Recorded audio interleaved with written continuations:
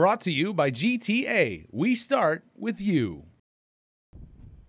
Acting DOC Director Frank Ishizaki has been on the job for 2 weeks. He said he's still assessing and will soon hear concerns and issues from officers at the prison.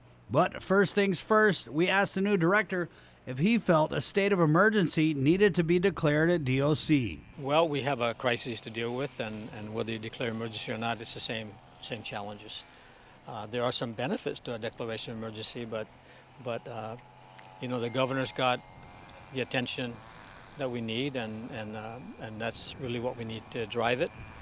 And because she's committed to additional recruitment and improvements, I'm not sure we need an emergency declaration. While the director said he's working with the Department of Administration to expedite the hiring of 40 corrections officers, Ishizaki said more needs to be done to restore programs that help empower inmates for release back into society. He said with perennial budget shortchanging at the prison, it's become a choice between security and self-improvement for inmates. The first cut has been programs. Programs to be like treatment programs, like sexual abuse and anger management, drug abuse. Those are some of the common programs that we've had years past, and we don't do them today. And I think that helps prepare people. But in addition to that, we got caseworkers who do assessments and counseling and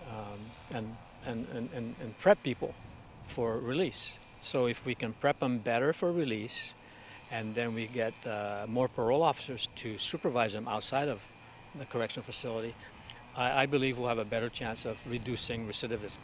And that's the end goal. If we don't address recidivism, we're just going to keep growing our population. And I don't think that's what we want. A month ago, DOC staff were releasing anonymous letters to the media about their concerns with former Director Samantha Brennan's leadership.